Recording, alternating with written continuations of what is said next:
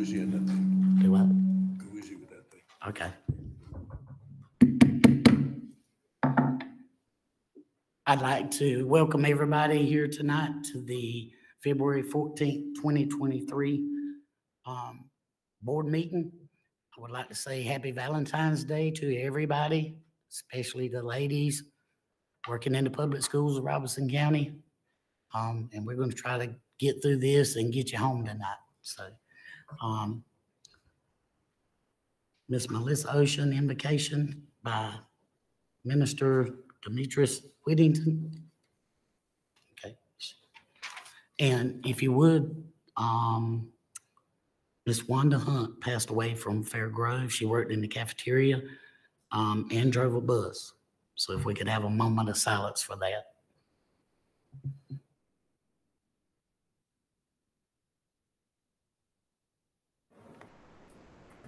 Glory to God. Lord, we just want to say thank you for allowing us to come together one more time. Lord, we thank you for your strength right now in your people, God. And Lord, that your joy will be upon them in the name of Jesus. And Lord, that your unity will be upon them, because where there's unity, there's strength, oh God. And Lord, we thank you, God, from the crown of their head to the soles of their feet, that they shall be who you have called them to be and do what you have called them to do. Hallelujah, according to your word, oh God. And Lord, let we put in their heart, God, for your children, for the staff members, God, hallelujah, that they'll come together and make the decisions that need to be made, God, in the name of Jesus. And there will be growth, hallelujah, each and every school there will be growth in the name of Jesus, hallelujah. And we thank you right now that it's already done. In Jesus' name we pray, amen and amen. Thank you, Ms. Whittington. Adoption of the agenda.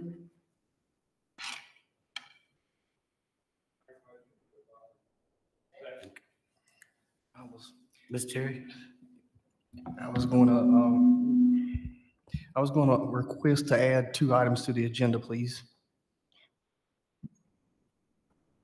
Okay. But we've already got a motion on the floor. You can do a substitute motion. I make a substitute motion that we add the following 2 items to the agenda. Just some points of clarification on where we are with the EO curriculum. And also, I would like an update from Mr. Schwartz on our policy regarding supervisor retaliation. What was that last part? What was that last part? Sorry. Supervisor retaliation.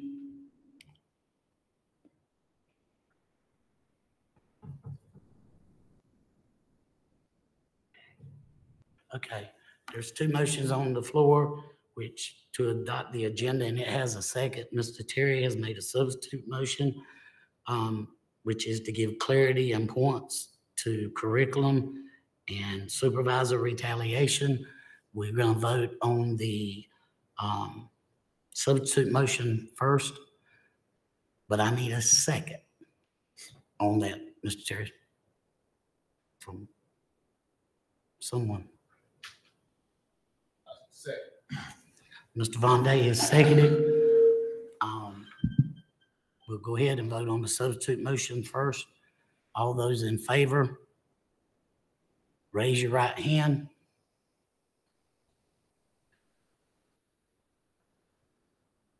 Okay. All those opposed? Seeing none. We'll hold off on adopting the agenda. The points of clarity for curriculum. Mr. Terry, your question is to who? That was a substitute motion to amend the agenda.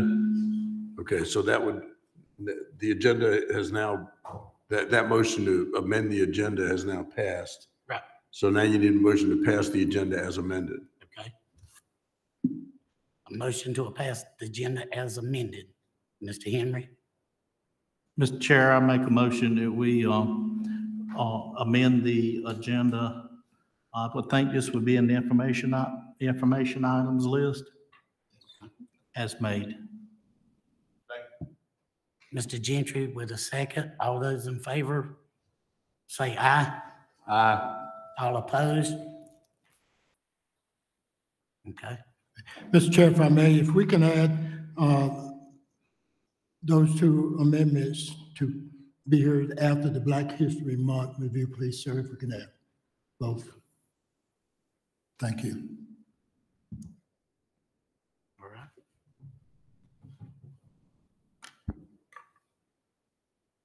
Okay. The agenda's been amended and it'll be moved come after Black History Month. Okay.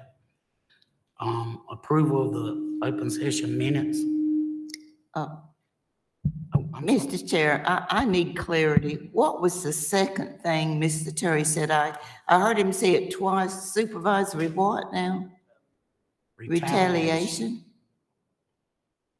Okay, thank you. Okay. Approval of the minutes, open session.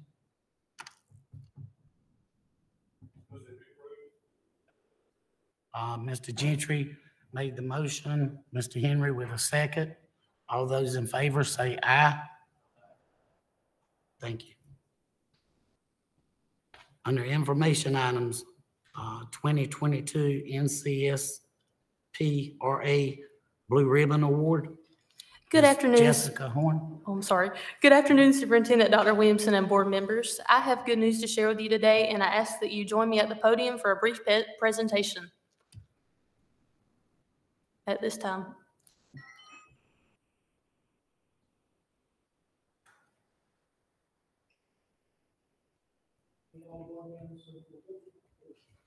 All board members.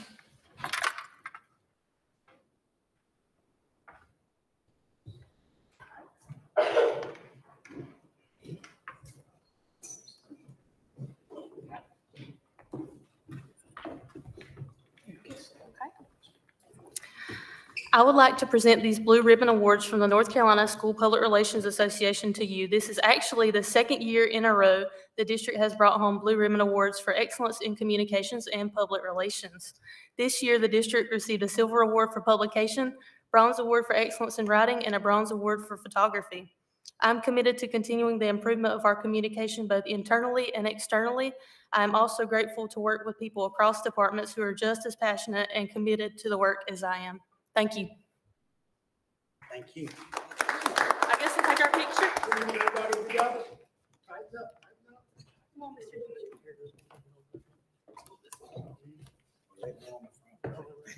Get up here.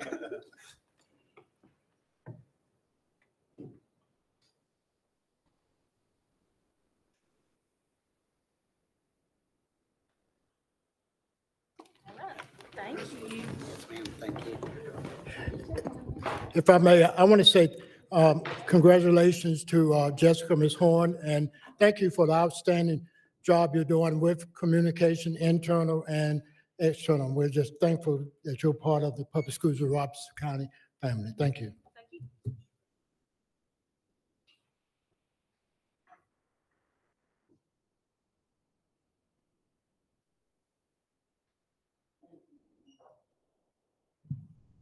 Thank you, Ms. Horn.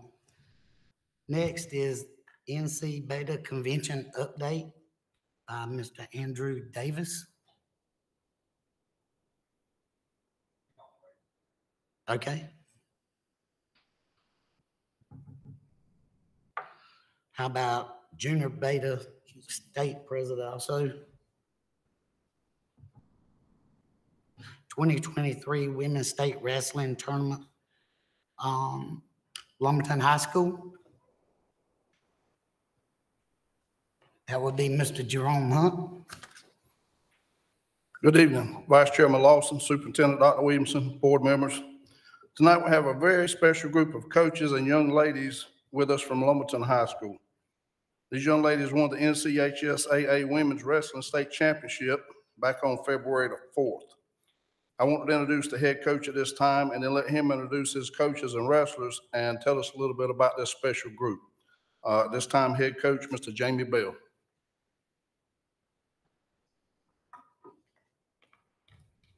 Ladies, y'all come to the front. We want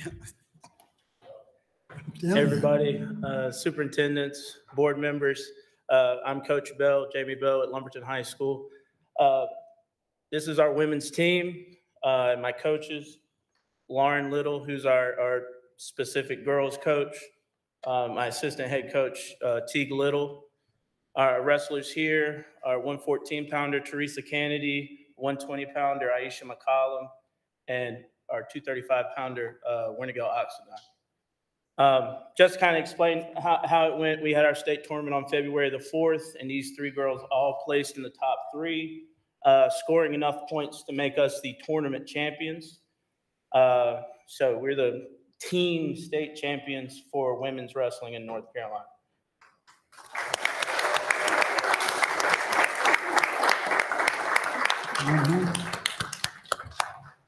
And I appreciate everyone's support. I know I've been posting things on social media, trying to keep everybody involved. I tag PSRC to make sure they can see everything.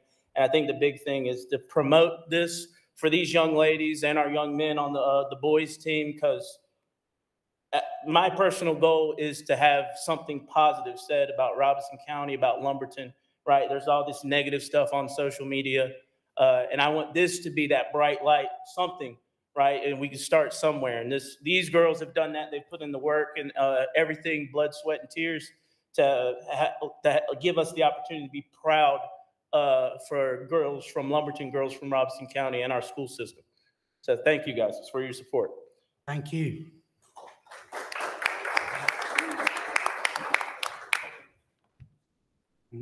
Yes, Mr. Henry. How many schools was in this competition? Total was it? I think it was like 56 teams had girls wrestling. I think something like that, somewhere around that. That's I awesome. don't know the exact number, but there were over, I think it was 360 some girls in the tournament. And there were, like I said, there was probably 54, 56 some teams, and we were number one out of all of those. Awesome. So, Ms. thank you, Linda.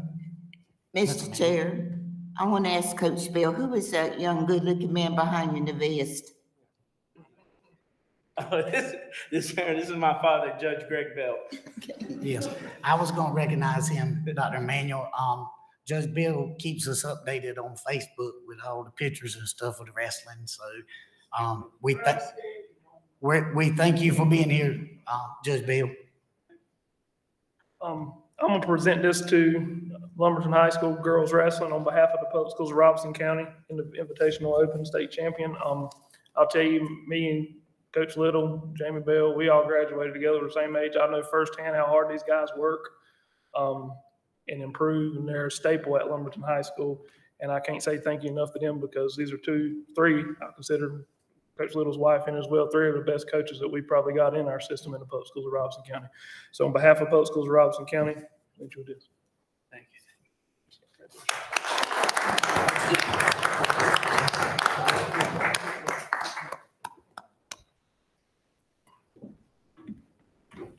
Keep up the good work, Coach Bill.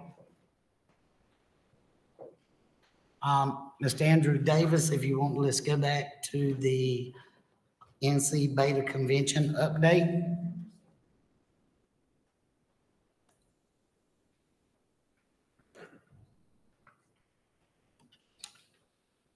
Good evening, Chairman, Superintendent, and esteemed board members. I'm honored to inform you tonight here that this year we set a record for the most students in schools and winners for the public schools of Robeson County that we've ever had at this year's State Beta Convention.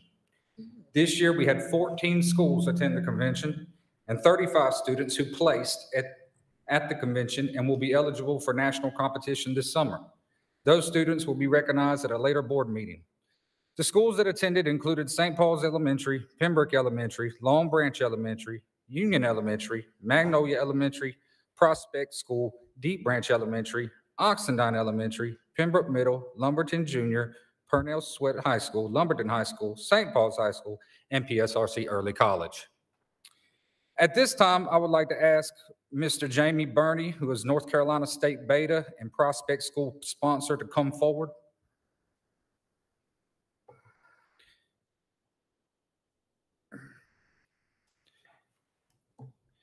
Being a leader and representing Beta in Robeson County is an honor. One of our students who has displayed leadership within her community, school, and peers not only represents the epitome of student achievement within Robeson County, but her hard work and leadership and pedigree has now been acknowledged throughout the state of North Carolina. It's my honor and privilege to introduce to you the newly elected North Carolina Junior State Beta President for the 2023-24 school year, Ms. Keely Deal.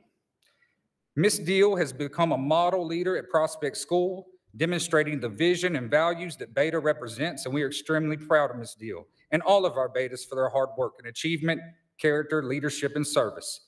Ladies and gentlemen, your newly elected Junior Beta State President-elect, Ms. Keely Deal.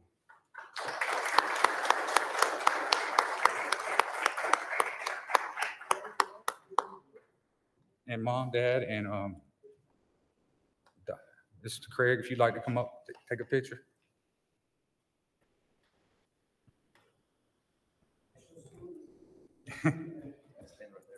Dr. Williamson, would you like to come up?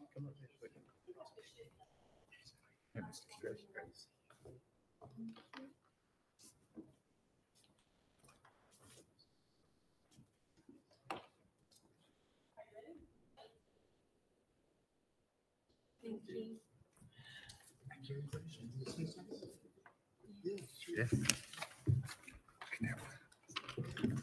Hello, everyone. As you may know, my name is Keely Deal, and I am honored to accept this. This year, as your newly elected Junior Beta State President, I want to help others learn about their worth and encourage them going through bullying, oppression, suicide, and depression. I want to let them know that you are worthy of love and you are enough no matter what. Thank you.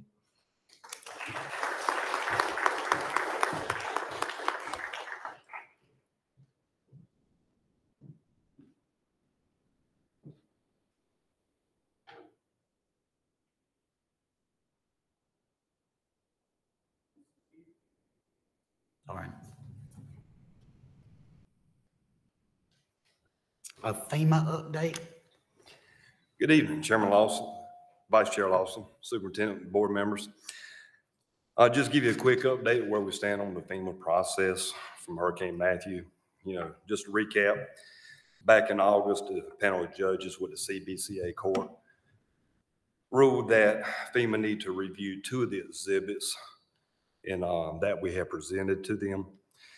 As of December, this past December, FEMA reached out to the panel of judges to ask for clarification, and that was the first we had heard any response since August.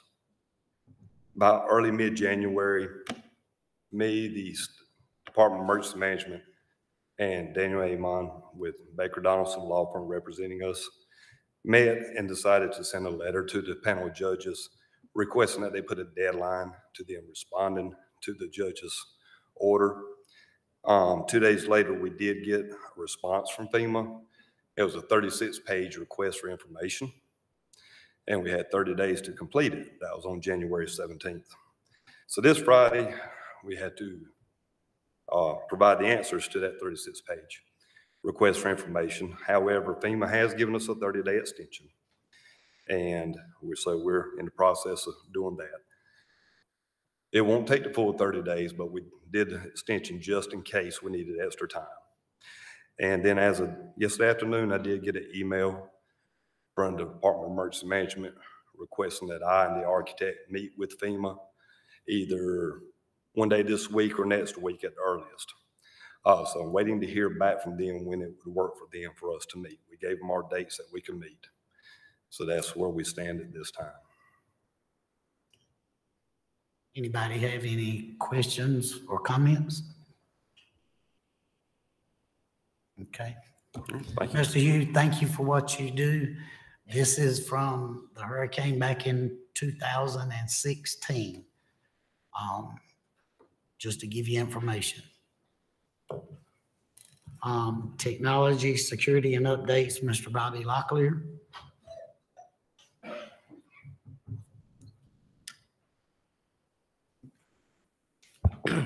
Good evening, Vice Chair, Mr. Lawson, Dr. Williamson, and board members. There's been a lot of talk surrounding social media apps and how that affects our work here at the school district and whether or not we allow those apps to operate on our system and through our network. So we would like to take a few minutes tonight to update the board and the public and where we stand on those apps in our district. And I'm going to turn it over now to Mr. Teal. Good evening, Vice Chair, Mr. Lawson, Superintendent Dr. Williamson, and fellow board members. I'd like to let y'all know this is a huge undertaking for us to fight day in and day out when we're talking about cybersecurity. People really don't realize our biggest threat is internal, not external. That's those elementary, middle school, and high school kids that we fight on a day-to-day basis. You got some that are invoking in technical schools. They use us as a test bed to come back to try to test out any apparatus, software they may bring into our system. We primarily block pretty much anything. If Mr. Brewer called me right now and tell me to block A, B, C, 1, 2, 3, it's done in seconds. You know, if he's sitting right now at his desktop, he's looking at porn, we block it in seconds. And now he goes to another one. We just keep doing it. Now, we can't block the first facial page that comes up because the system got to react to what you do. But once we see it, within 1 to 2 seconds, it's blocked. As you look at the board up here now, Cole, can you scroll down a little bit more? As you see right here, stop right there, go back up a little bit. 400, go back up a little bit, 406. This is my email address. I'm probably one of the top people in the district that hackers seek out. Dr. Williamson is next. Miss Erica is second. Reason being, they assume that Dr. Williamson has the key, which he does, to the district. Therefore, he's in all these different pockets. We start talking about finance, curriculum, and that way they come out to him. The next person is Miss Erica. Lo and behold, we're talking about finance. They try to trace and track her no matter where she's internal, external. She has VPN access, which stands for virtual private network. So if she's sitting at home, we have to treat that even more because she's working from home to try to block any type of threat that's coming back this way. If she goes to a hotel and get on that network, we have agents that sit on that laptop to make sure it functions as she will be inside the public schools of Robeson County. Push that even further. When you talk about all these 34,180 some Chromebooks we got running around in the district, they go home. They got that agent on there. That's why we get a lot of kickback from everybody about the restrictions on these laptops. We make it function and look the same way in the classroom as you do in the leisure of your home. It's no different. We function because I have to adhere on a day-to-day basis to CEPA, which is the Child Internet Protection Act, because we get so many millions of dollars annually from E-rate. And that's one of their guidelines. They have to put all these restrictions, everything in place to try to block and make sure we don't put no child in harm's way. Cole, can you go to the next slide, please? Like I say, today only, I got hit 406 times.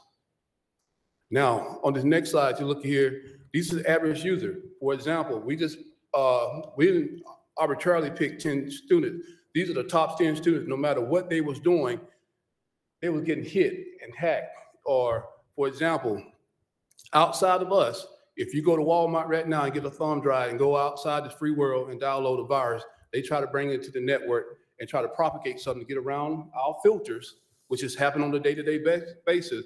We call it the trifecta effect. If I'm at the senior high school and I come up with a proxy to get around my filter and it's working, and I got a sister in the middle school, guess what? I email it and share it with them. If I got another sibling down in the elementary school, we share it with them. So they work together to try to fight us to go to places they should not go. Right now, today only, 116,000 threats or attacks that one individual student had because he or she was trying to go to the wrong places. But guess what? We're doing like Mike Tyson, trying to knock it down as fast as we can. Next slide. Now, the first slide was in 10 days. This slide right here is in 30 days. 3 million attacks on one individual email account because he or she was trying to go to the wrong place. And guess what? The filters caught them. All right, next slide.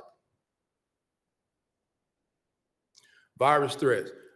They can come in any type of form, but our intrusion protection system or our intrusion detection system picked this up. Right now, in the last 30 days, we had some major threats that you see on CNN, Fox News, that came our way that our system that you pay for, that we govern, caught these viruses. Next one. Here, you can't really see it, but these are just average websites and stuff that we block I call it a millisecond that these students try to go through. Next slide, please. Keep going. Now, when you start talking about our filters, these are some of the categories that we use when it comes to shopping, porn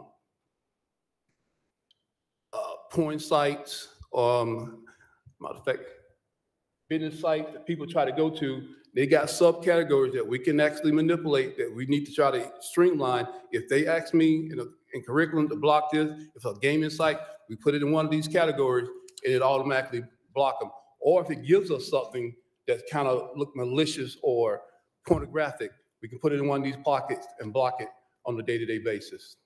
Next slide, please. Now, here's one that has me before you, that everybody's been talking about, that is ChatGPT. It is blocked. TikTok, it is blocked. Again, if Dr. Williams or someone in curriculum with the blessing of everybody comes up and say, hey, we need this particular website, URL, whatever you want to call it, we can block this in seconds. Next slide. Yes, sir. Yes, ma'am.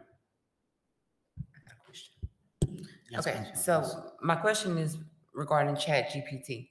Now, I know it's artificial intelligence based. We don't want the kids using it at school, but what's going to prevent them from overall using it to complete their assignments, because they still have access to it at home? Maybe not on a PSRC device, but they still have access to it. Good question. My job is to block it happening on our network. Everything outside our network is out of my control. If it's on our domain, it's blocked. But outside of it, if you got a Verizon hotspot like I got on this phone right now, if you own one of our PSRC devices, you will not get access to it. But now if you go home and try to get on your network, by us having that agent on there, it still blocks it. But if you take your own personal device and go to it, there's nothing I can do about that. So is ChatGPT is it a threat? Say again, ma'am. Is it a real threat? Or is it just we don't want the kids using it? It all depends on how you want to categorize it. Some people say it's a plus and some people say it's a negative. It all depends on how you view it. I used it. I didn't see it as a threat. I mean, I didn't take it as a threat, but okay. All right. Thank you. Cole, can you slide down just a little bit? Go back up. Yeah. Keep going. Go back down. Go back down. I'm sorry. This is right here, just activity on Friday. As you can see from that bar, we have a lot of action going on. But on the weekend, with these kids and all on our network, it's kind of dormant. But yet still, they still have the device that belongs to the public schools of Robeson County that's still fighting for us, even on the weekend. Now, let's say the month of June or July.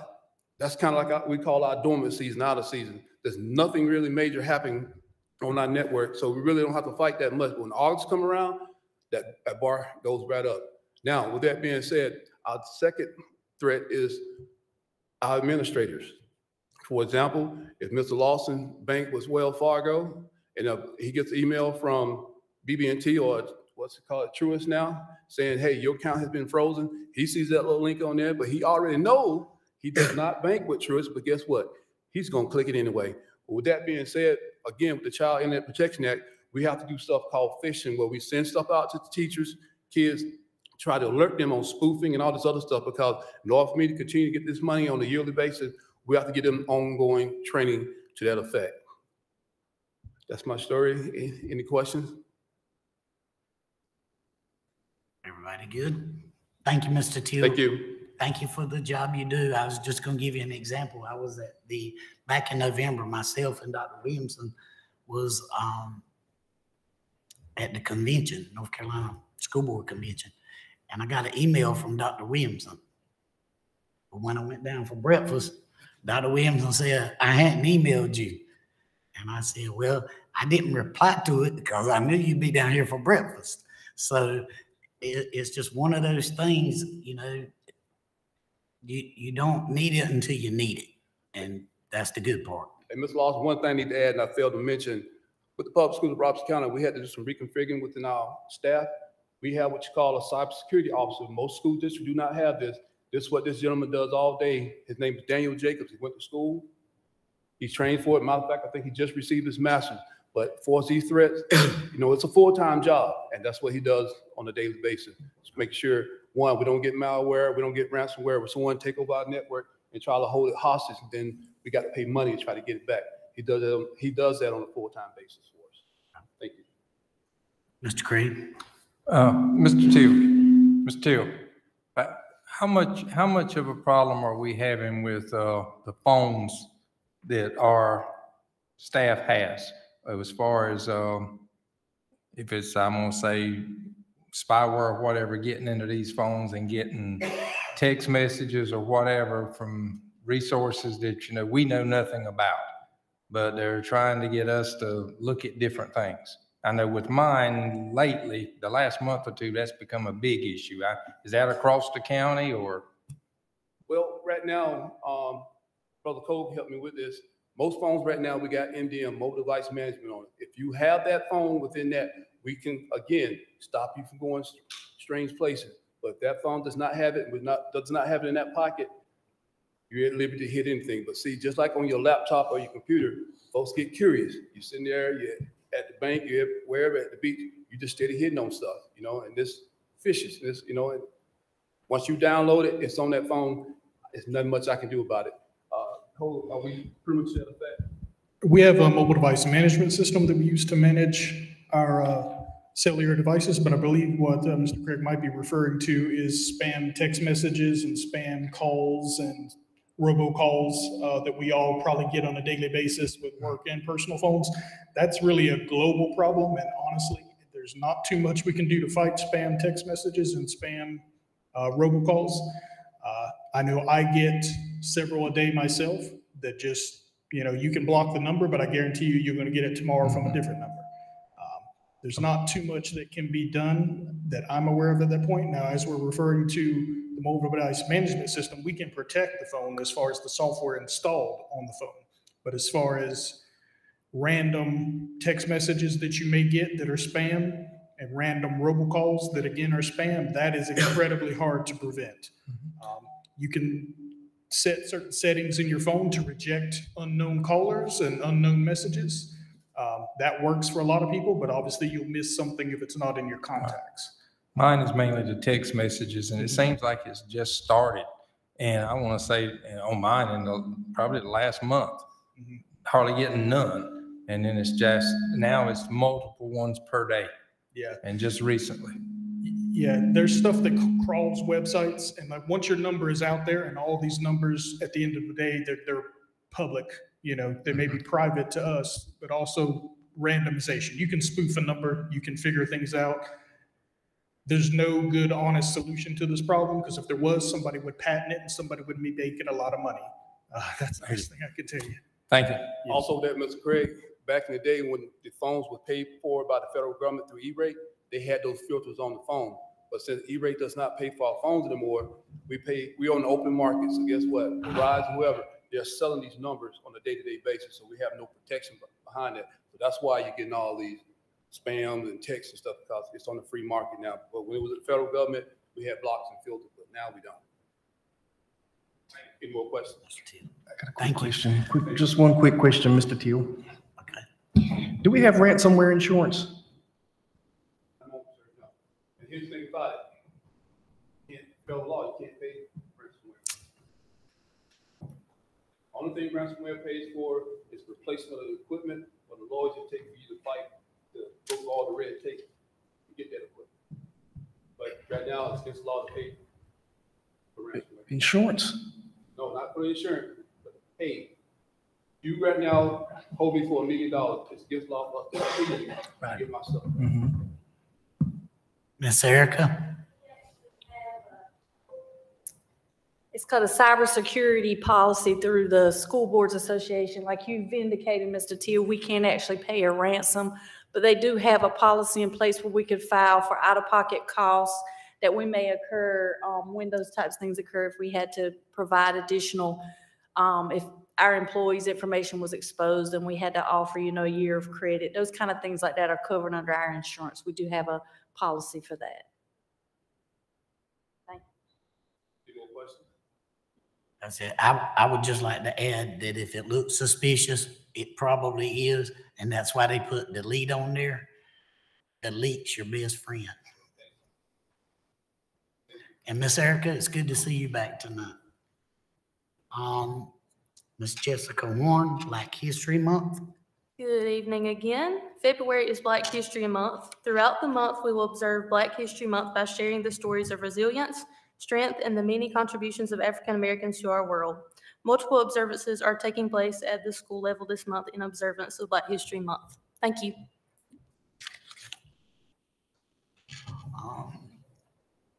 It's time for public comment.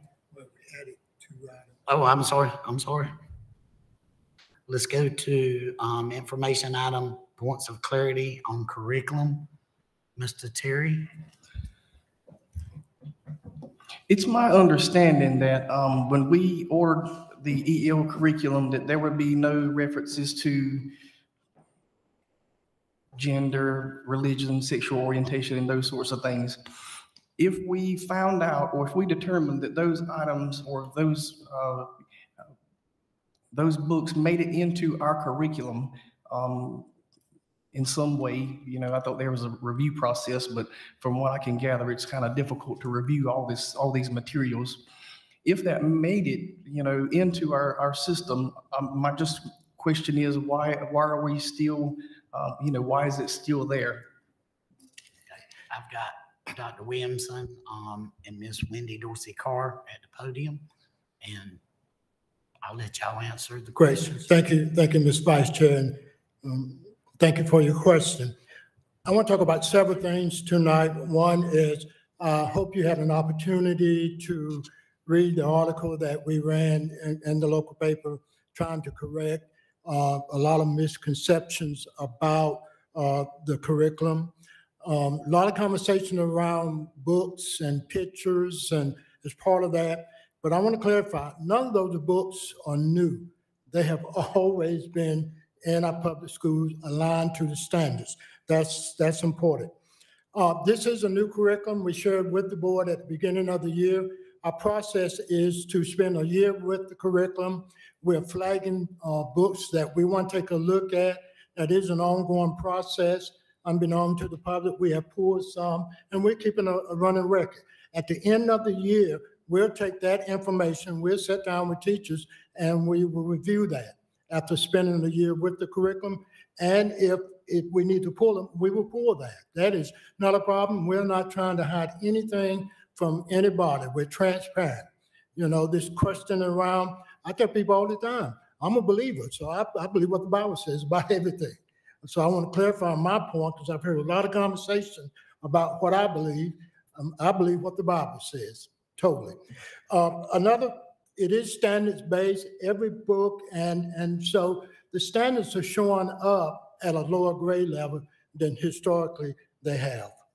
Kids are using vocabulary that normally they would never use until 4th or 5th grade. They're using that vocabulary now with comprehension and understanding and ability to write as early as first grade,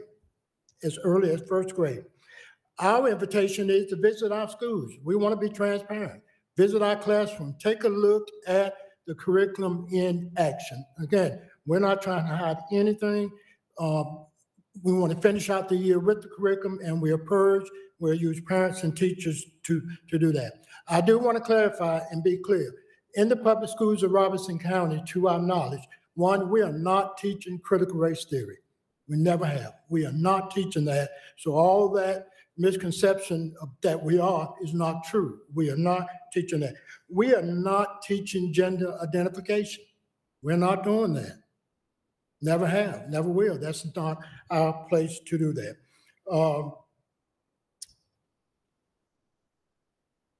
And then again, we automatically pull some books ourselves to be able to do that. When you want to add to that, any clarification? But again, I want to make it clear to the public, we are not teaching those things that's being said. A lot of the information has been taken out of context, a picture or with that. But we invite everyone to take a look. We'll be happy to meet one-on-one, visit our schools for clarification. When do you want to add anything? And like Dr. Williamson said, anytime there is a question about a book, if there's a question, please fill out the forms. We send it straight to the committee for review. So the same process that we've done with other books to make sure that everybody, it's still meeting the standards, everything's clear. That's the process we go through, and there is a form to fill out, and we've taken two to the committee so far. So if there's any questions, please feel free to have those books sent through the committee. Dr. Carr, if you share with the group and the public, we had a visit this week from DPI to take a look at leverage leadership and our new curriculum. Will you speak to that?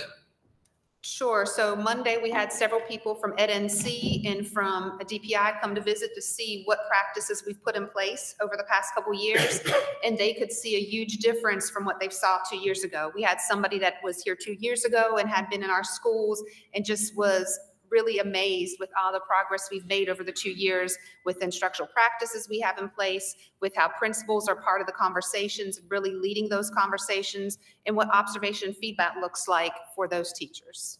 And so they are going to be running an article at some point in March or April about the district, talking about the progress we've made. Dr. Williamson, just for the public clarification, did I understand that parents can actually come out, get in touch with the principal, and have the opportunity to sit in and see what their kids are being taught? Absolutely. We invite that. We want to be transparent, but we invite parents in our classrooms, in buildings to, and again, we're not trying to hide anything. We're trying to be open and transparent. We answer any question that anyone might have, but we're only going to share the facts. And again, the facts bear out that that's not true. And in fact, one of the things is that around the major company, we did not purchase from that company. We did not, correct? We purchased, so their curriculum is sold by two companies, Open Up Resources and Imagine Learning. And so we actually purchased the curriculum from Open Up. And it was just because it was packaged better for us with Open Up. So both companies sell that curriculum. And those curriculums are custom made for North Carolina around North Carolina standards.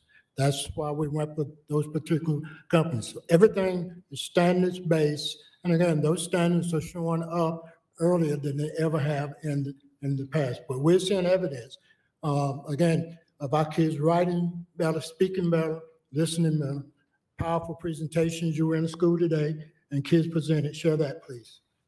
So I had an opportunity to go to Piney Grove today and listen to sixth graders present about problem solutions that they had. And so each child was presenting to their peer, giving each other feedback.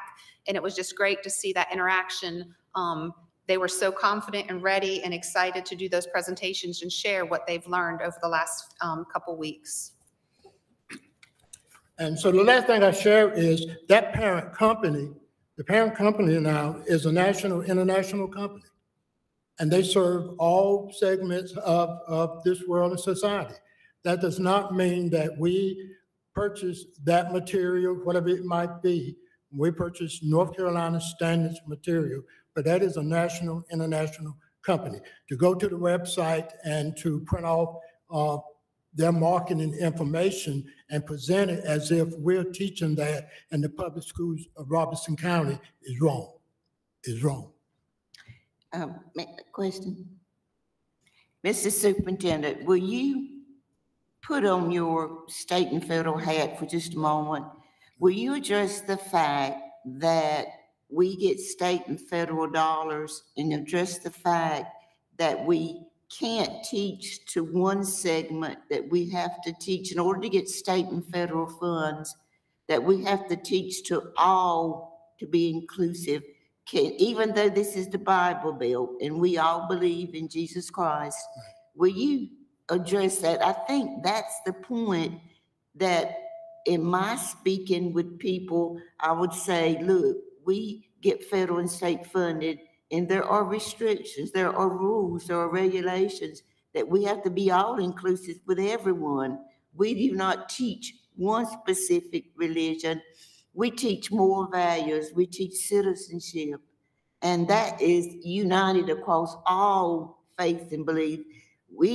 That's the parents to teach whatever religion they want their kids to practice. Will you address the thing about funding and what we are liable that we have to do. Right. Yeah, we are bound by federal law. We're bound by state law. In fact, we're public service that we put our hands on the Bible and said that we will uphold the law. We do have some flexibility in terms of what we teach, and we do that. But we are bound by law, bound by state and federal law. I share with people all the time in my life and all of our lives, there are three sets of laws: the laws of God, the laws of nature, and the laws of man. And we can start with the laws of God. The laws of God says you can't violate the laws of man. That's what it says. To violate any of those laws, according to the law of God, is wrong. So we don't do value judgment. We don't teach values. We expect the home to help us with that. That's where the child first teacher is. We teach character education, how to get along, and we do teach diversity. This is a diverse world. This county is. We're not promoting one group over another. We're not teaching alternate lifestyle. That's none of our business. We're not going to violate somebody. We're not going to, discriminate against somebody.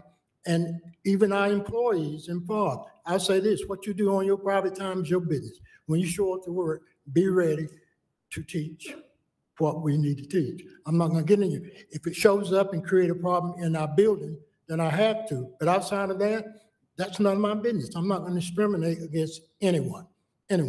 But I can promise you, from my perspective, if we're teaching some of those things, let me know. That's all you have to do. We'll pull it and take a look at that, but we're not going to violate any of the laws that we are bound by.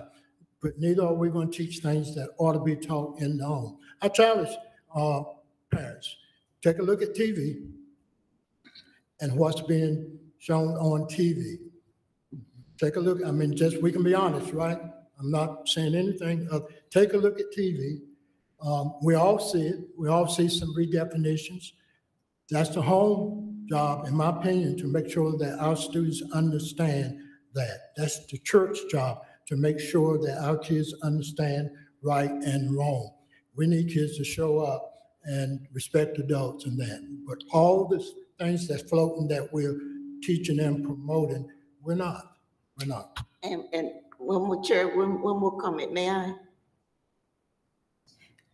Mr. Superintendent, a general statement to disregard equity and equality. Now, will you just briefly, you got 30 seconds, address the importance of equity funding and equality, how that goes in a school system? Would you address that? And they are important, both of them. Absolutely right. The equity part is really about the funding and the money. It says that the value of a pre-K program is we help kids to be at the same starting point so that they can take advantage of all the courses that we offer. That's the equity. We witness equity in action tonight. These three young ladies in a non-traditional sport that if we deny them would not have been in front of you state champs. That's equity in action. That's all it is. All it's ever been is the opportunity to provide for kids to be able to choose what it is, their path that they want to take in terms of education, sports, and those kinds of things. Equity in action is you've added a lot of middle school sports. You provided middle school students an opportunity who probably won't be on a sports team at the high school, but you provided them an opportunity to participate at the middle school level. Have a conversation with those kids that participating if they appreciate that, because they do. And so the equality of the money to help us get ready, and then the equity of the opportunity for kids to do that. Well, one of the statements going around is this piece about outcomes and we expect kids to be. Well, no, the state expects that. That's what the accountability system is all about. It says this: because of equality, because of equity, because of pre-K programs, all those opportunities, then it says the expectation is based on the state's accountability system, not the public schools of Robeson County, that the expectation and the definition is proficiency. Well, what is that? That is a level 3. So the expectation is with federal funding, with state funding, with all the support, that we can catch kids up, we can close gap, and at grade 3, they'll be proficient. That's the standard, that's the expectation for every student. So it is wrong to say that we should not expect all kids. We should. Now, we realize some are going to hit it in 3rd grade. Some it's going to take a little bit longer. That's why all the other support programs that we have in place. But it is wrong to say we should not expect outcomes for kids. And our goal is every kid to be at least proficient. Proficiency is simply minimum standards that the state have set. We're pushing way beyond that. We want kids scoring at a 4 and 5. We want kids taking AP classes, and we're going to push for that. Conversation around religion.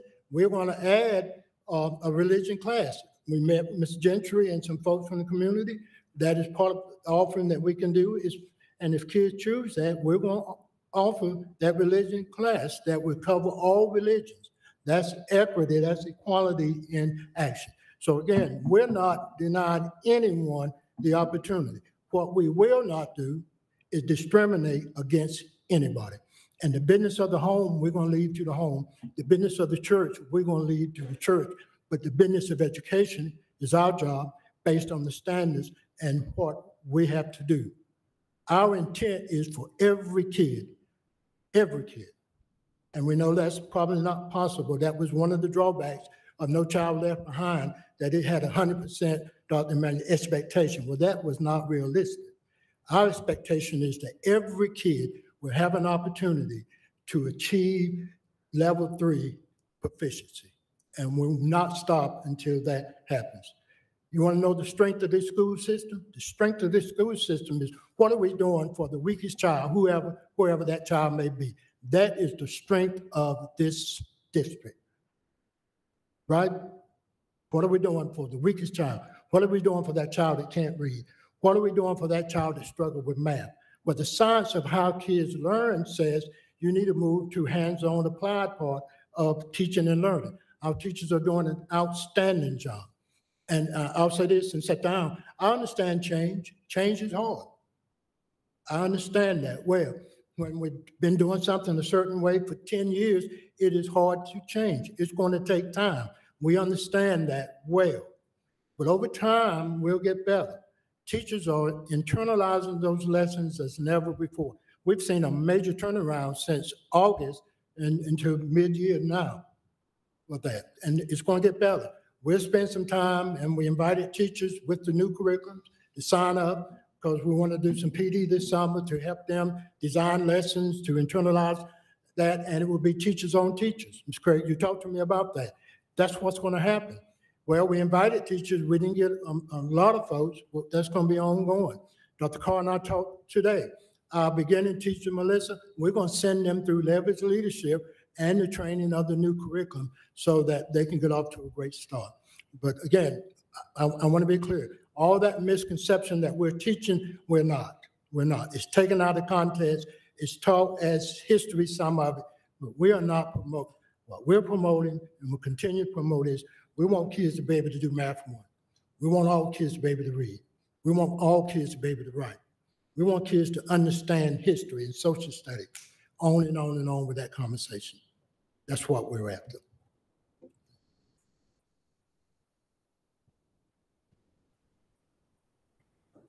Ms. Ocean? Okay, so my question is, what is the direct path where parents can get to that form if they have any inquiries or any concerns? Like, where is the form located for them to fill out if they find material that they feel is not? If they reach out to the school media specialist can give them a copy of the form to fill out. The media specialist. Okay, Mr. Craig? Dr. Williams or Dr. Carr, I know information was put up on, I think, the county website and all the school websites as far as EL curriculum. Can one of you or both just address maybe how parents, grandparents, how easy it is to get to, or what they need to do to go to? Because it's got it's got a lot of information about the curriculum, what it teaches, that I would just ask whoever's listening or looking, and if we could start communicating more down here, how to get to that site to look at the curriculum? So right now, the direct link to the books themselves is on the main site. We're actually reworking all of our websites by the next 2 weeks, so it's easier to find because we know parents are struggling finding exactly where to go. But they can go to Open Up Resources, which is the company that we actually purchased from, and create a free account and look at any of the curriculums that are there. So we can send that link out to principals again to remind them during their parent nights and sending out information to their students that they can share that information. And any parent can actually go into their kid's account on Kid'em and look at any of the stuff as far as what they're doing on the student side too. But if they want to see what the lessons are, they can go to Open Up Resources, and we'll make it we're trying to work on making that website easier for them to navigate. When you talk about Canvas, please, they can go in Canvas and see the lessons. And well, it's in Kid'em. Yeah, so they'll go into Kid'em. So there's a website, Kid'em, that is through their Clever login. When kids log into Clever, all of them have a Kid'em, which is what is the platform that we use for actually L curriculum. And so it has everything that the student can access is there. But any other additional resources like the actual lessons, like I said, you can easily create a free account and Open Up Resources and view any lesson that you want to see what the kids are learning in the classroom. So let's make sure that parents that's looking in Canvas won't continue to look because it's not that correct. Awesome. Mr. Frank, if I may, the part of it too was if parents go to a school site, they can go on the school site and it's got the questions about EL curriculum. I think we put it up last week. What I seen last week, it's on our county website, but to me it was easier to find if you just went to Deep Branch or you went to Lumberton Senior or an elementary school. If you went to Hargrave, it's got any school. It's just got EL curriculum and it's got questions answered. It might not be specific as yours, but just to make sure parents understand, you can go there and find answers to questions about this curriculum. And it's on the county website, but to me, it was easier to find if you specifically went to a school. Now, am I correct on that is still up?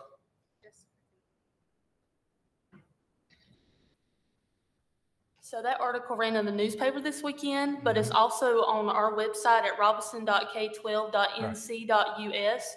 It is under the news section. So if you could just hit the home page, Cole. If you go to the home page and you just scroll under the banner, under to the news section, it is right there where our logo is. And that is posted on all of our school websites under the news section. So the same area, any of those schools, you can hit their website and you can find it under the news section. Now I update that section a lot, so it might get buried, but it is under the news section. So if you look in a few weeks, it might be a little lower than it is now, but for now it's close to the top. So any of the schools, again, you can see it there, and it should be on most of their Facebook sites that were linked to our website. Thank you. That's what I was referring to. Okay, thank you.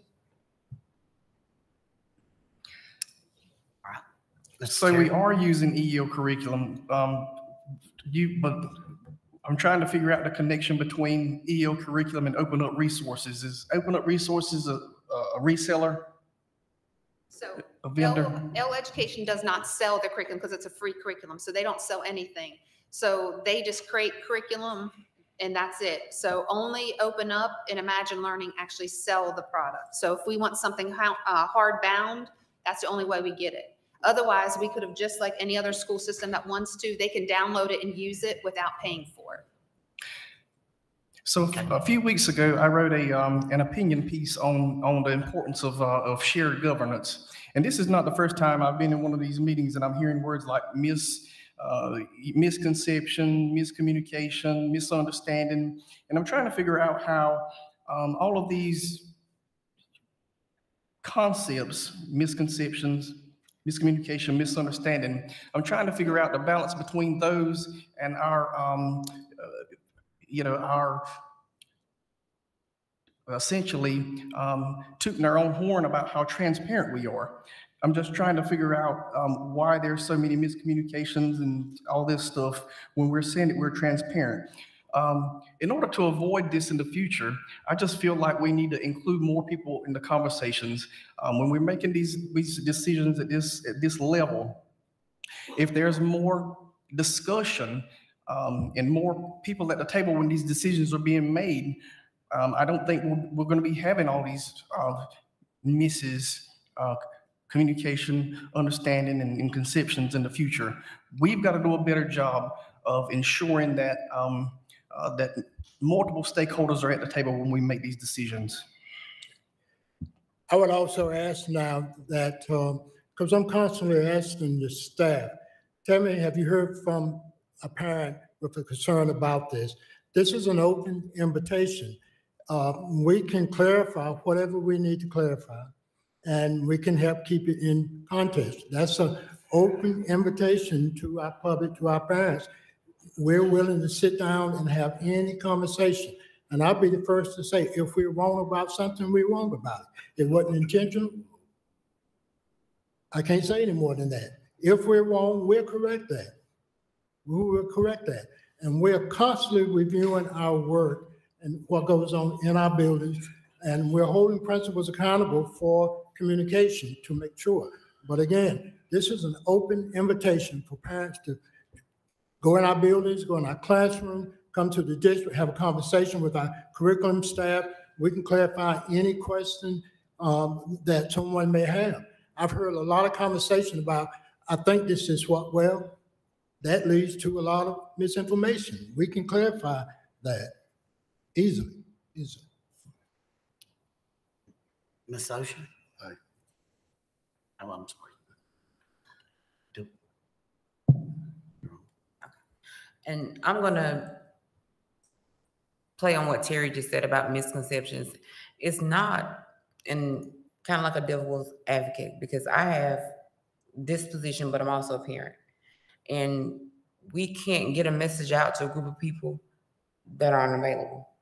When you go to curriculum nights, like I went last week, and you have a student body of over 200 kids and you only have 15 parents there, you're going to have misconceptions, because you have two parents that are dead set on downloading things from the website and saying we're teaching our kids this because they're showing it to me, not realizing that as a parent, they're showing it to me. Like, you know, they're teaching our kids this in 3rd grade, but they're showing it out to other parents. So that's where misconception comes in, because you have one parent that comes to curriculum night, and they have their mind already set up, and they're passing along to people that have no idea what's really being taught and what's really going on.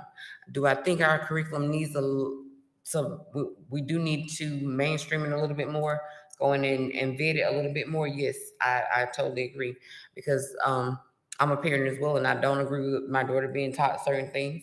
But just like Dr. Williamson said, some things are left for home, some things are for church, and some things they go to school for education. Some things they're going to have to know. But a lot of our misconceptions in this county come from non-participation. A lot of us rely on other people to give a message instead of coming to the source. So what I'm saying is, I invite people to go to the source, go to your school, ask questions, get relevant information, because you're never going to get a exact answer by asking another person that may not understand. Jennifer, help me out. In March, we're going to have family engagement opportunities, talk about Title I, talk about the curriculums and those kinds of things, correct?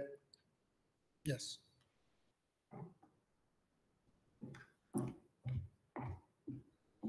Good evening, everyone. Yes, we will have pre-planning meetings with federal government, with federal programs. We're required by the federal government to involve parents in those conversations. So early in March, we will actually hold parental involvement meetings. We have them annually. We have a schedule of events, and we'll begin in March having conversation about where we are, where we're going with federal programs, and how we spend our money in our district. One of the attempts this past year to assist with that is Ms. Ocean, going back to an original conversation we had earlier in the fall, when we had some confusion about parent involvement, how we work with the ELA education, how we're getting our curriculum information out.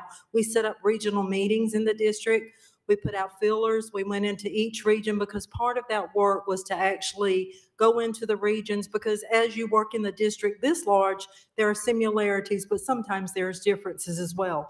So with that being said, we did hold our regional meetings. We didn't have a lot of participation, but that did not discourage us. We'll continue to go out. We'll continue to work through that process. But I also want to add on one thing too. In our school improvement plan, we've encouraged E106, which is an indicator about family engagement and community involvement, and fully implemented. How does that look? So we've spent a great deal of time with our principals over this past summer, how we're going to engage parents and what we need to do. So we're aware that we need to continue to extend that right hand of fellowship, and we continue to acknowledge that as we go out. We do want our parents, we do need them, because it is a partnership. In Title I, I'm finishing up an audit, and I'm working really diligently to ensure that we have the Title I compact, which is what we offer each and every year annually. It's a requirement. But not only is it a requirement, if we take that document seriously, that compact is simply one document that says it's a partnership. It's a partnership between us and the home. So we encourage and appreciate your encouraging parents tonight, because that's one area that I'm passionate about. Many, many years ago, I was a family engagement specialist in my younger years. So I know the value, but I also know the hard work to get individuals out and to get that message out. So thank you. And we will continue in March. We'll also have another meeting in May. We'll have continuing meetings throughout the summer as well. Okay, Mr. Lante. I would like to say, Dr. Williams, thank you for clearing the air on the EL curriculum, the misconception stuff that we got out there. I also want to say that this is a 2-year contract, correct? So I just want to put this out there. At the end of these 2 years, before the end of it, we will evaluate the effectiveness of the EL curriculum for our district before we extend this contract, before we go into another contract. Is that correct? Absolutely, yes, Thank sir. you. That's the process, yes. Mr. Terry. Will parents have an opportunity to serve on that committee? They did the first time around. Talk about that, Wendy, if you will. So we had the district improvement team meeting where we had some parents. So we have, and we're trying to increase our parent attendance too. That was just a discussion we had last week. We started off with 20-some parents, and our numbers have dwindled from across the district. So we're trying to encourage those parents to come, but we did have a district improvement team meeting where parents were part of that meeting to review the resources that we're to use during those days. And then the other part of the process, we had staff members that reviewed the material, pulled some before we ever rolled it out, correct? Talk about that. We did. We actually pulled all the media specialists to help us to review all the books, to make sure that all the books were okay, because that's one of the things we wanted to make sure. So we had media specialists with Dr. Baldwin when she was here, review all the books, K-8, that were on the curriculum list to make sure that it met the requirements as far as use in our district. And again, if we missed something, we apologize. Let us know, and we'll take a look at it at the end of the year, and we'll pull it. Again, we're not trying to hide anything. We want to help kids, and there's evidence of that. Our goal this year is to come off the state local performing list, and we think that's going to happen for us on that. Mr. Terry, thank you for answering the question. Trey, you and I talked earlier about this opportunity, so thank you for giving us a chance to talk about the curriculum. And again, I invite parents to come sit down and talk with us. Okay. Anything else on curriculum, Mr. Terry? Okay. Thank you, Dr. Williamson. Thank you, Dr. Carr. I just want to say from my standpoint, I appreciate all the questions that you have asked. I appreciate Dr. Williamson answering them and being transparent. We need more parent involvement. And I'll say this, as a board member serving for the last 11 years, I do not support it. The CRT and all the other things that come with it. And I don't believe I have served with this board for at least 3 or 4 years, okay? And I don't believe that you support it. I just want the public to know that. and we can move on from this. Like Dr. Williamson said, if there's anything that's out there that your parents that you're dissatisfied with, you have the opportunity to go to school, come to the central office, and it'll be looked into. I know that there are some books that have already been pulled that was addressed. But blasting social media is not getting us nowhere. So if we do this the right way, and I feel like that everybody's heart is in the right place, and that is to educate to the best of our ability the kids in the public schools of Robeson County. We'll move on. Supervisor retaliation, Mr. Terry. So Dr. Williamson said something a few minutes ago that that was interesting, and it's true. So with our employees, essentially, you know, you said what you do on your own time, you know, that's up to you. If hypothetically, if there was a teacher or an administrator or an employee, if there was an employee in our school system that was interested in attending an event after hours on Saturday or whatever, the event may be at a community center, at a church, one of those public type venues. What's the ramifications of a supervisor saying to that employee, you better not attend this event?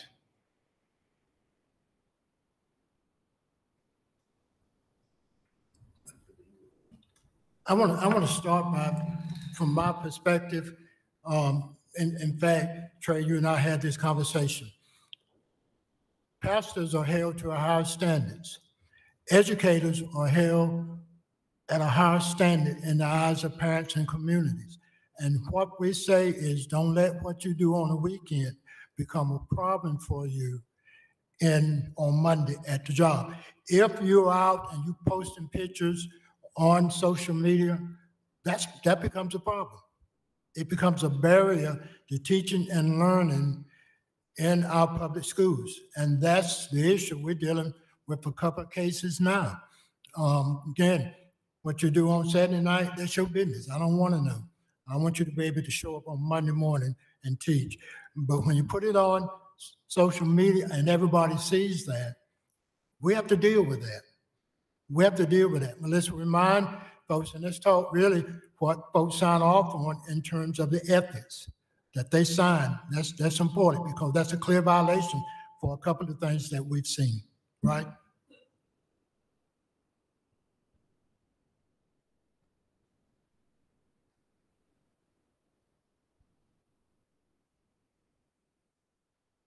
Yes, sir. As a matter of fact, I had to share that with a principal today, the Code of Ethics. It is very specific in the role of a teacher and how we are, as educators, are supposed to conduct ourselves. As Dr. Williamson said, we are held to a higher standard, just as preachers or other people are. We are expected to conduct ourselves.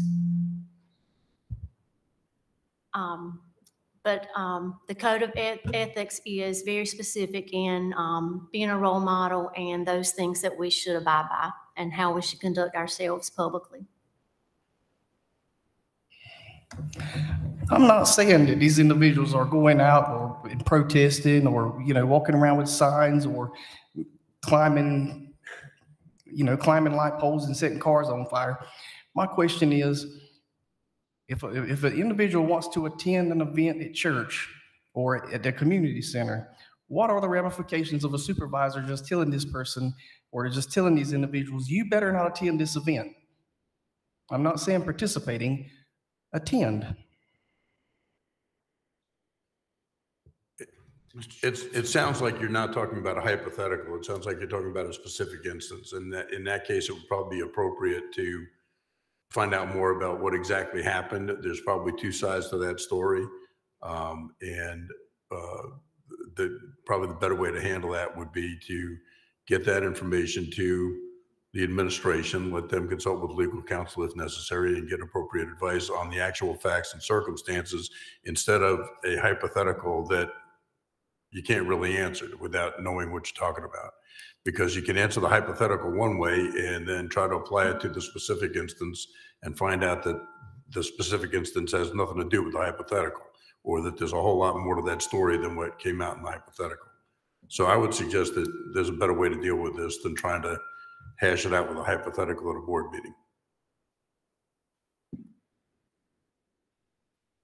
Okay. Ms. Ocean?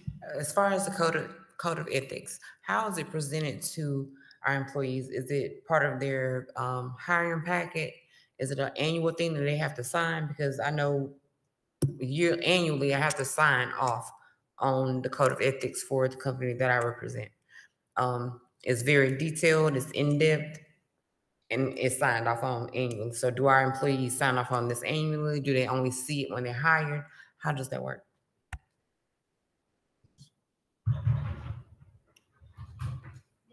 And it is a part of the Board of Education website. You can find that information there, but also our principals at the beginning of the school year, when they have their orientation, they present this to the staff. It may be digital.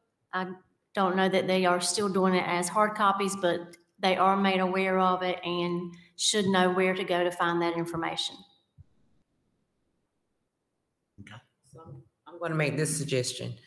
With us being such a large entity, I think it will be better, because looking at a digital copy or looking at a hard copy of Code of Ethics is basically, I'm looking at it, I'm putting it down. If you want people to actually abide by it, because it's actually, like, as far as I'm concerned, it's contractual. I feel like that's something we may need to look at having them sign, because we can't control what people do outside of work, but if it affects their work, then we need to have something in writing saying, this is the set of rules we gave, you signed it, and then you have a leg to stand on these things that continue to happen. So that's just my suggestion. Mr. Bobby? And I'd like to add to what Ms. Thompson stated as well. This year, I presented a list of what I call the top 10 policies that employees or principals should share or must share during their open faculty meeting. And so I'll be glad to share that out with everyone. But within that is some of the information when we refer to ethics. But it touched on employee policies, family policies that go back to Title I, and also specific student policies. But yes, that was shared with principals at the beginning of the year to use in their open faculty meeting. Okay, thank you, Mr. Bobby. Ms. Terry, you're good? Okay. All right. Action items. The 2023-2028 Public Schools Robeson County Strategic Plan. Yes. Dr. Williamson, Dr. Carr. I'm going to yield to Dr. Carr to very quickly walk us through.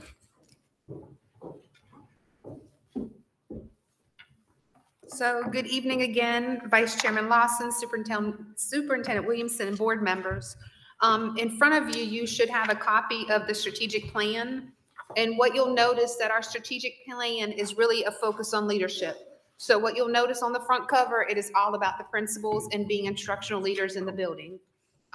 This plan focuses on 5 big initiatives: framework for support, principals as instructional leaders, equity, modern and innovative learning environments and systems, excellent professionals, and communication and community engagement. We had all the principals and the district improvement team come together about 2 weeks ago so that they could review this plan and give us feedback and make any changes from there.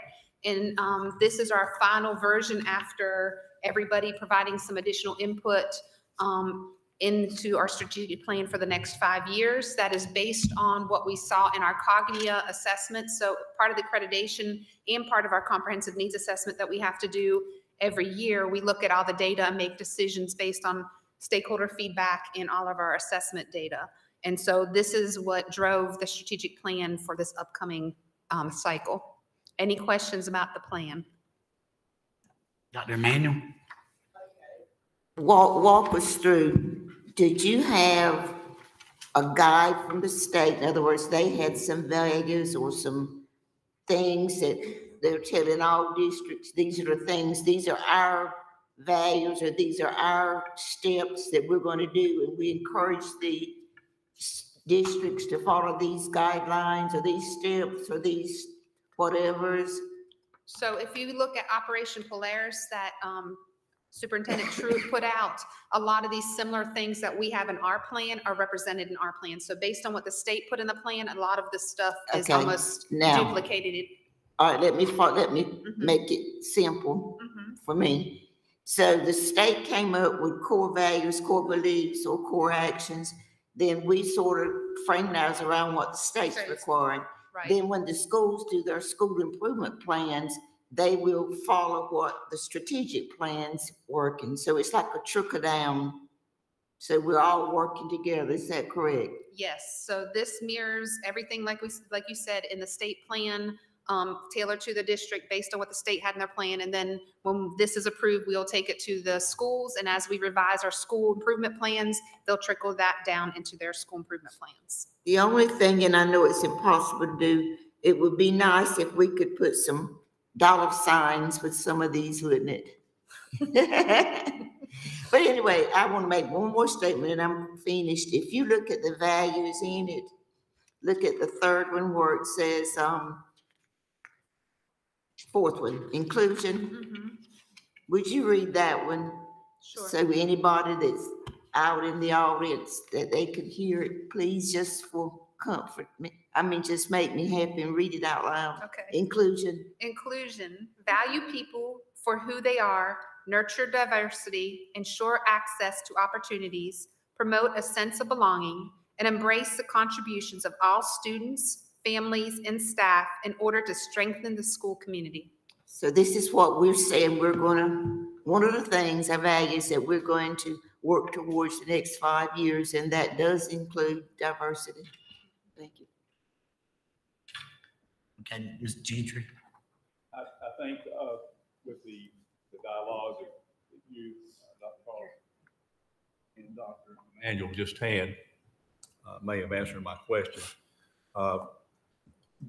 My question is there a monitoring instrument for this? And knowing what I know about school improvement plans, ultimately there will be a monitoring instrument about how these goals are being met. Right. So just as you see these objectives, we will have to review these objectives on a regular basis to see, are we working towards those at the pace that we need to, and what changes we need to put in place. And so that's why you'll see a goal, an objective for each goal for us to know where we're heading and to monitor that progress. Mr. Terry. So the first academic year for this plan to kick in will be 23-24? Okay. Yes. Okay. I had another quick question. I'm glad that all of these are measurable. When will we get the first baseline data? Will our baseline data be for this year? Okay. So we're collecting data this year. That's part of the reason this plan has not started, because then we'll have that baseline data to say we're moving towards those goals. And when will we, and as far as update to the board on the status of all of these objectives and these measurables, we can maybe set that for maybe summer of 24? Yes, at that point, because a lot of these, we need the whole year in order to get the data, but we could also do a checkpoint probably mid-year to show where are we at this point. Okay.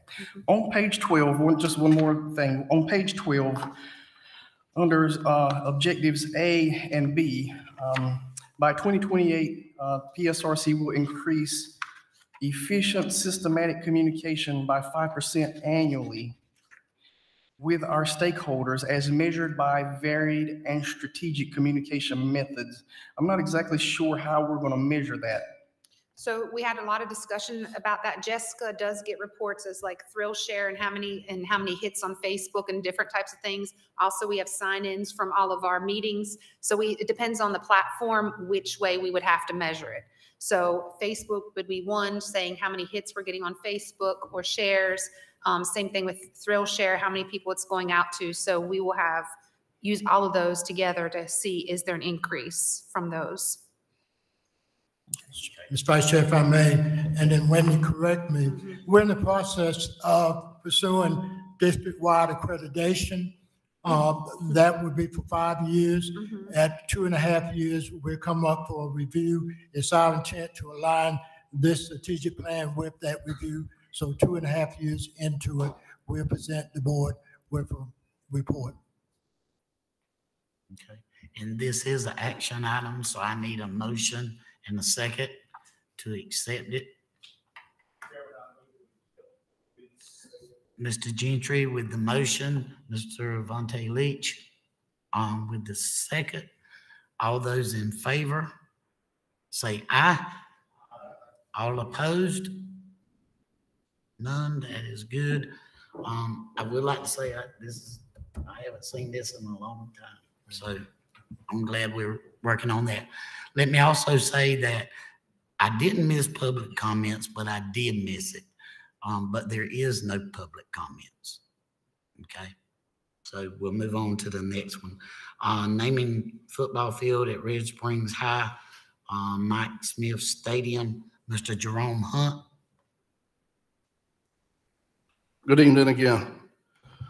At the last board meeting on January 10th, I brought before you an information item to name the new football stadium at the Red Springs High School complex, Mike Smith Stadium.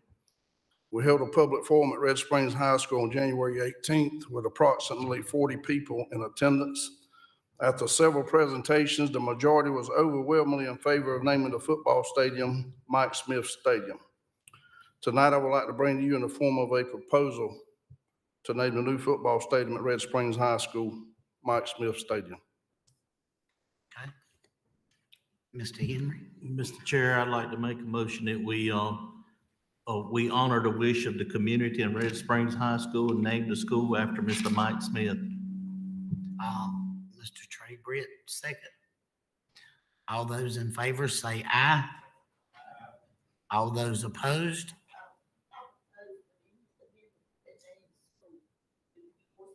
No.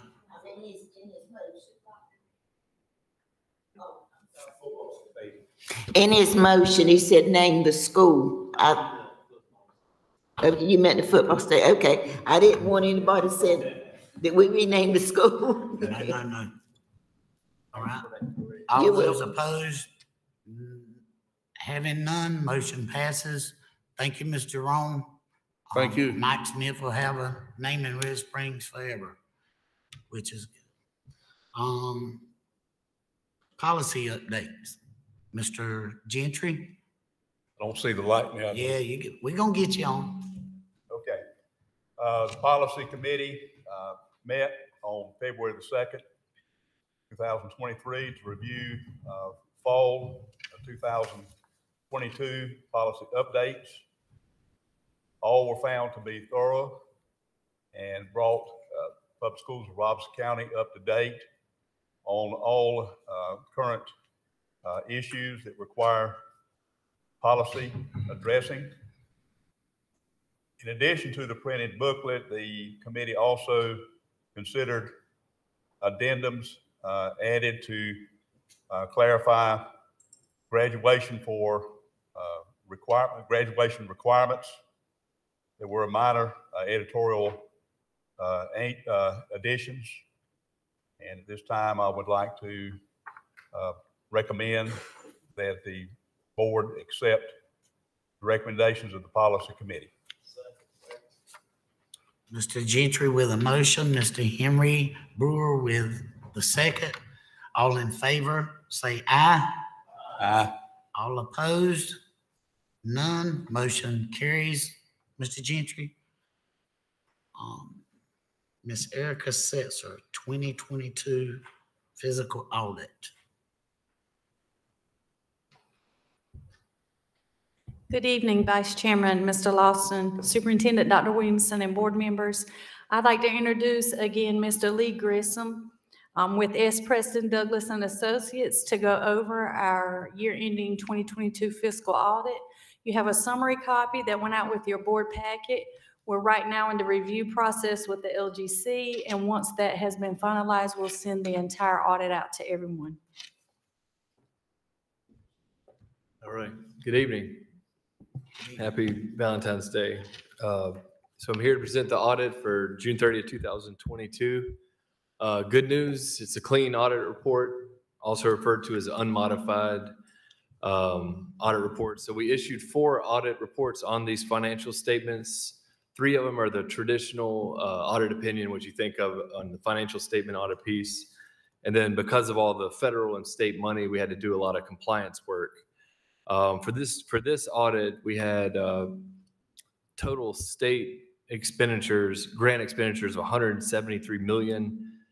Excuse me. The federal expenditures were 82 million and the state were 181 million.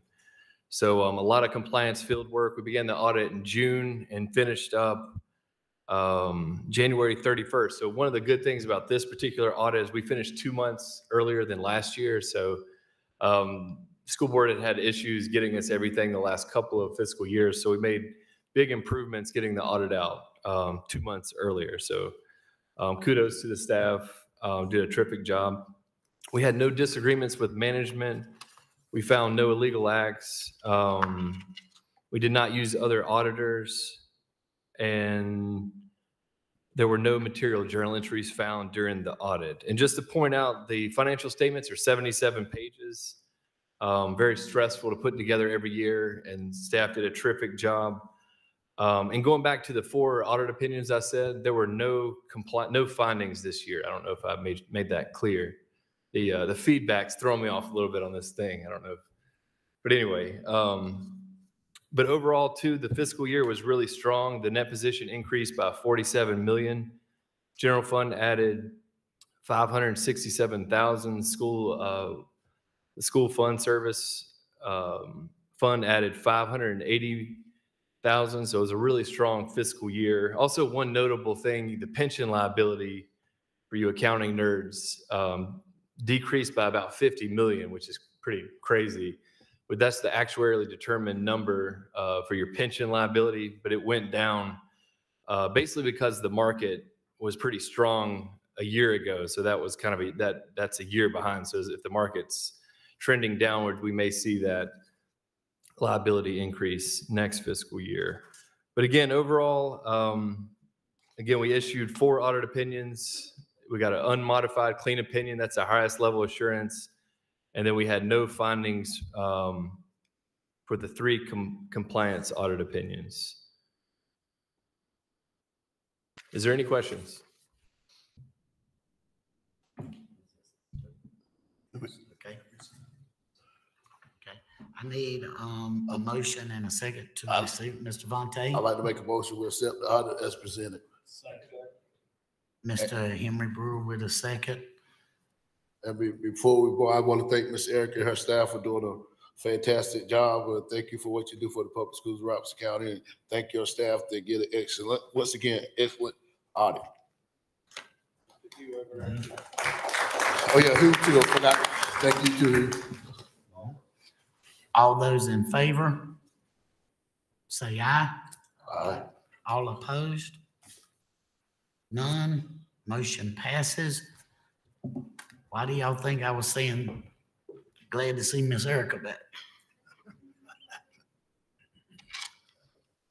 All right, Miss Erica, on the monthly financial report.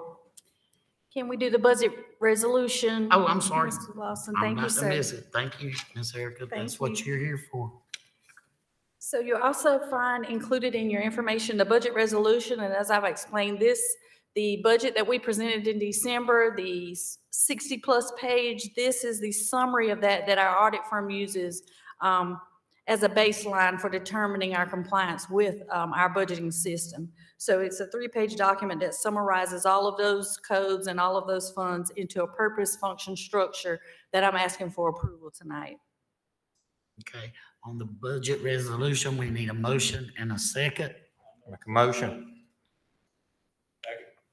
All right, Mr. Henry with the motion, Mr. Craig Lowry with the second. All those in favor say aye. Aye. All opposed? None. Motion passes. Miss Erica, And I also included the monthly financial report, and as you'll see, all the budgeting items are updated there for all funds, and I can answer any questions anybody has on that financial report. Mr. Craig? Yeah, no, nothing new, Ms. Eric. I make a motion, we accept the monthly financial report. A motion by Mr. Craig, seconded by Ms. Ocean to accept the monthly financial report. All those in favor say aye. Aye. All opposed, no. That also passes. And yes, sir, Mr. Craig. Yes, sir. Thank you. Thank you, Ms. Erica. I would like to make a comment that you're gonna get me. This is Mr. Hunt's last night at a meeting. And I know he's been waiting, knowing if anybody said anything, I was.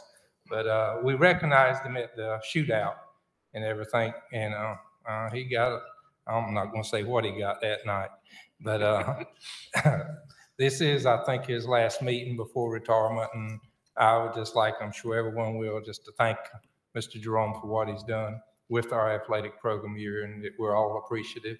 And Mr. Patterson, you're fixing to get on the hot seat. But thank you, Mr. Jerome.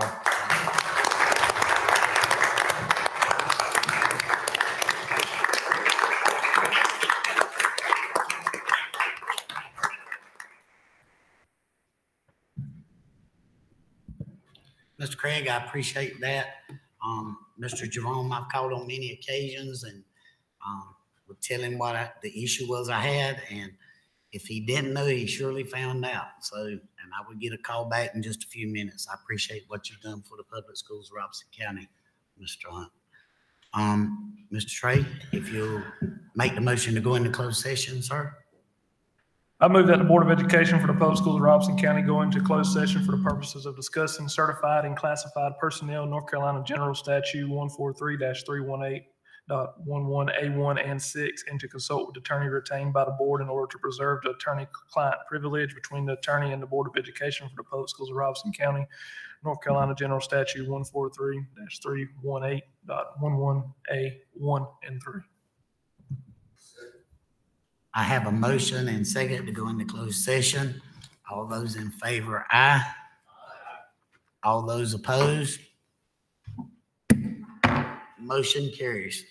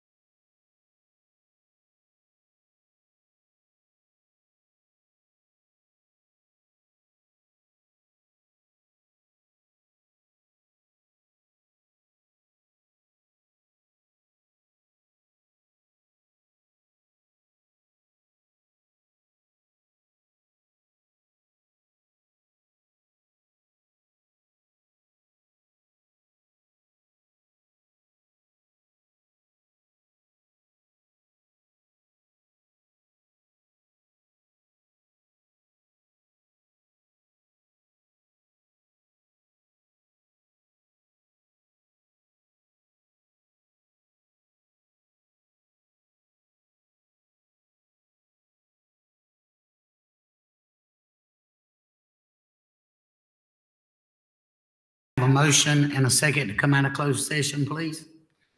Trey Britt with a motion, Mr. Henry with a second, Mr. Henry Brewer with a second. All those in favor, aye?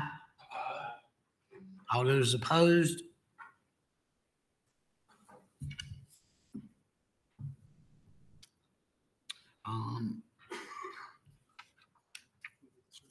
Yes. I need a, approval of personnel. Trey, Henry with the motion, Vontae with the second. All those in favor? Aye. Aye. All opposed? And I'm just trying to think. I thought there was one more.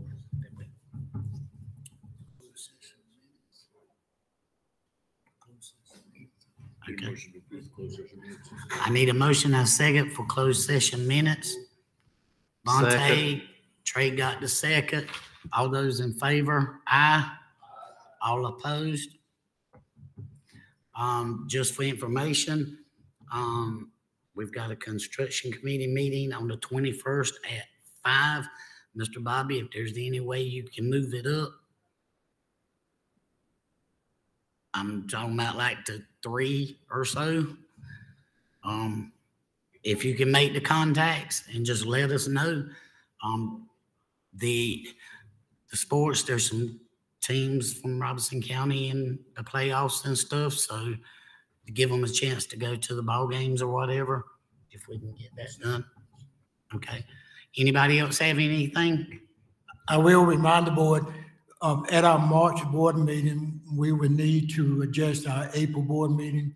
I think the meeting date is during spring break, but just as a reminder, we need to move that. So we need to move the April board? Yeah. And that's just information. You look at your calendars and come up with the dates, and we'll discuss that in March. If nothing further, I need a motion to adjourn in a second. Miss Melissa Ocean with the motion, Mr. Vontae with the second. All those, oh, I'm sorry, Mr. Gentry. All those in favor say aye. All opposed? This meeting's adjourned.